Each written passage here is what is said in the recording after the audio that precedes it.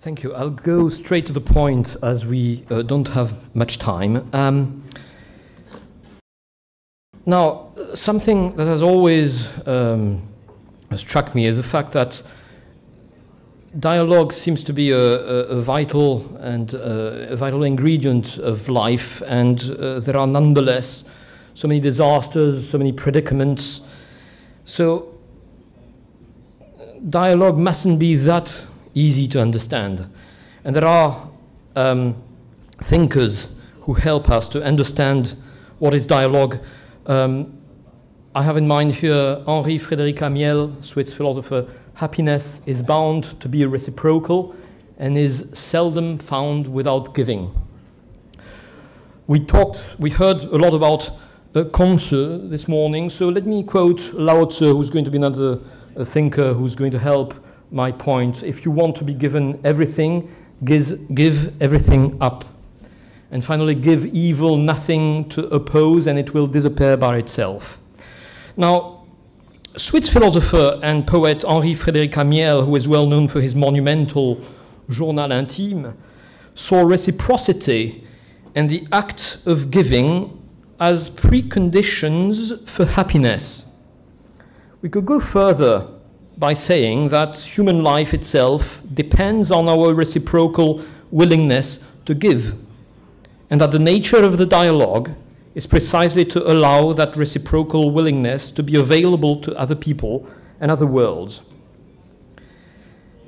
In other words, the dialogue is the concrete guarantor of human life. Dictators and decision makers who have little regard for other people and ideas should realize that their own time-bound selfhood depends on their willingness to give up part of themselves. The same applies to civilizations, understood here as particular ways of life, cultures and societies defined at specific times and places. So there is, as a matter of fact, no such a thing as an eternal civilization. And those who have tried to impose their values on the rest of the world or other fellow human beings in the name of an eternity in which we must trust soon realize, or will realize at their own expense, that their own existence owes to the existence of others. So this realization may be called concrete self-awakening, and is at work, I believe, in the dialogue. Now, far from being morally normative or a politically correct trading of opinion, the dialogue enacts one of the fundamental principles, not only of life, but also of existence as a whole. The fact that every single entity in this world exists through its interactions with other entities to constitute a dynamic whole. Now, the question, of course, is to find ways of channeling the energies involved so that entities are not destroyed or coerced to the benefit of other entities. Again, this is what I believe the dialogue allows. When Lao Tzu wrote in the Tao Te Ching, "If you want to be given everything, give everything up," he invoked the nature of things and a way of coping with it. He invoked the inexorability of a world made of complementary differences taking shape in an endless cycle of interactions. He invoked the need to be concretely awakened to this nature of things so that we find the way to let the 10,000 things of the world be, including ourselves and otherness. Now, civilizations, nations, communities, and individuals are only particular instances of these 10,000 things. The sky, the earth, and the environment, objects of all kinds and ideas take shape because of how they relate to each other. Then, every so often, human beings find the need to explain, define, or determine these entities so that they can recognize them easily as part of the 10,000 things that make up our world, or simply to have a better life. For example, we need to understand nature to be able to use it as a reserve for our own consumption. We need to understand the laws of physics to make machines that will enhance productivity, etc., etc. When the question only concerns human beings, we talk about the identity of a civilization, a nation, a community, or an individual. But just as there is no sky, earth, environment, object, or idea in itself, there is no such a thing as a civilization, a nation, or a community in itself. There are no individuals in themselves either. Cultures and persons always shine in some light, the light of otherness. This is where lies the ethical nature of existence, and to become aware of how much the selfhood of a civilization or an individual owes to something or someone outside of itself or oneself is surely a vital way of channeling those energies involved in identity formations without begetting destruction and coercion. This is once again what I believe the dialogue can facilitate. Cultural dialogues, therefore, have a very concrete dimension indeed.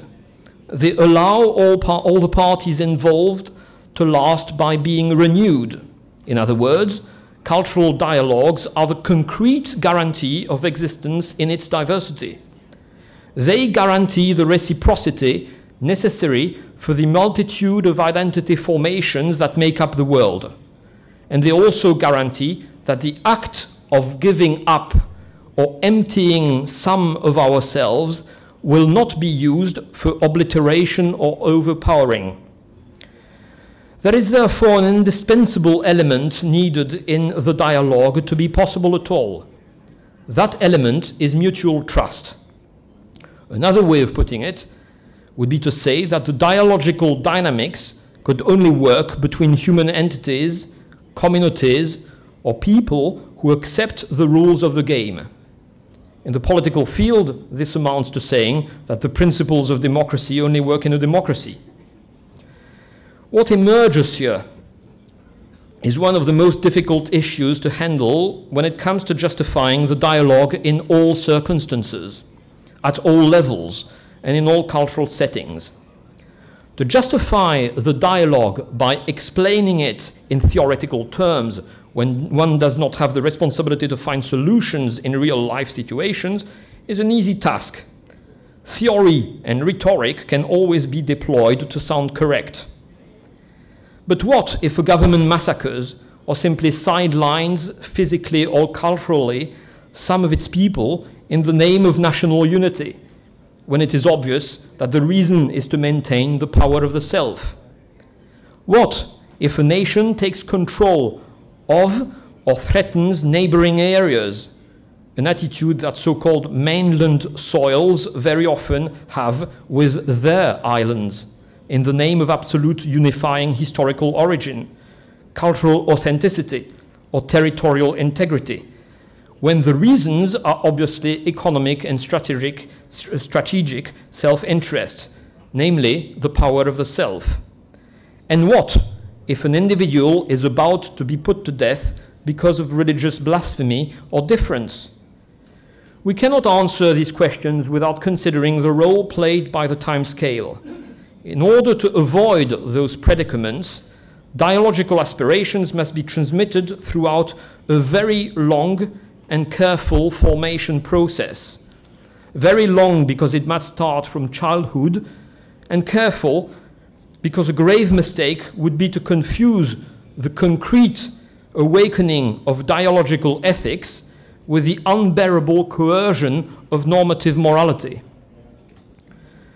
But in the meantime, when massacres, murders, and threats are inexorably taking place here and now, what is left for dialogue to do?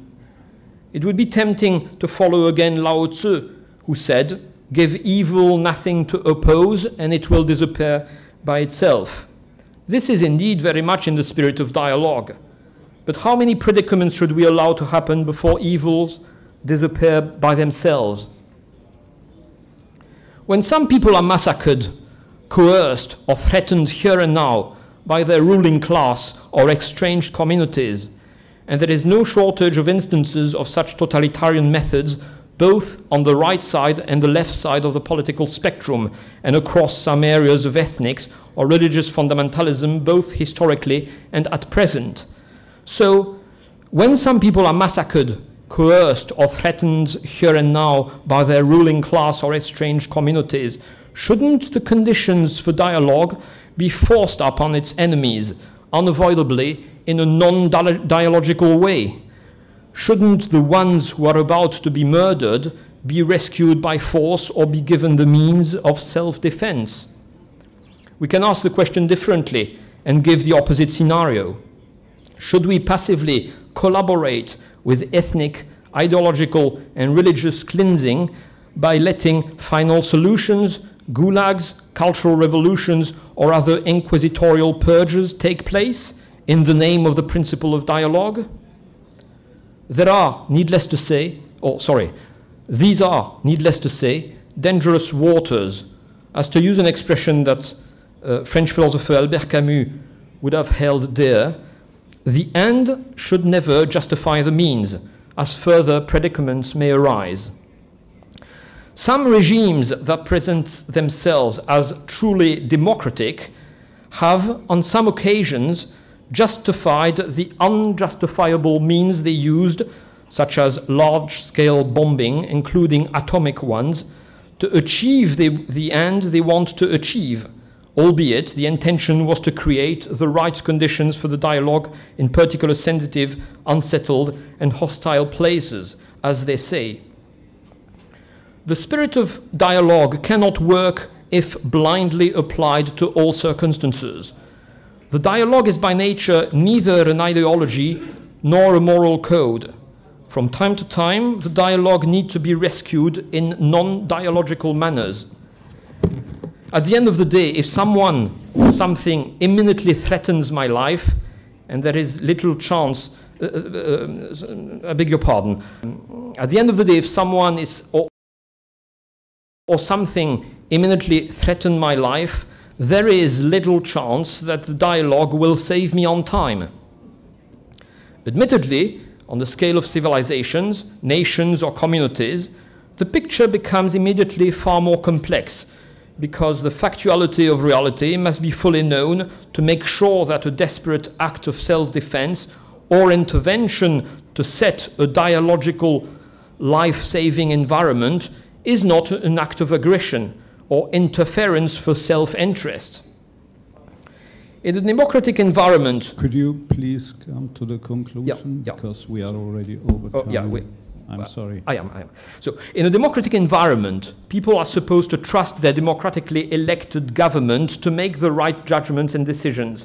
But we know too well that the same governments can misjudge and take the wrong decisions precisely because the spirit of dialogue they want to instill is imposed as an ideology to suit their own interest.